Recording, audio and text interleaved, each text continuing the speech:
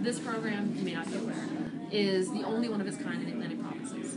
The closest one used to be in New Brunswick, and it was French, and it shut down 5-10 years ago.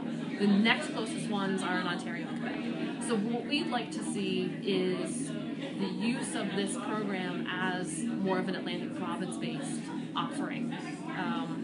Even just say Maritime, it's closer than Newfoundland. For all the labs and universities that could use excellent technically trained staff.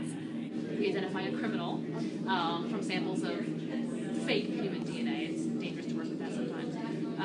And we do things where we're looking at what species do we have? Do we have the species we think we have? And it's based on the genetic profile. I think what they also enjoy, and I never thought about it this way before, is comparing what they know from common culture to what really is happening with the DNA in the lab. One of the students said last week that she realized that she's always used the terms DNA, gene, and chromosome as synonyms, but they're not. They're very, very different when it comes to genetics. But when it comes to like the media, they're often used interchangeably, and they're very different.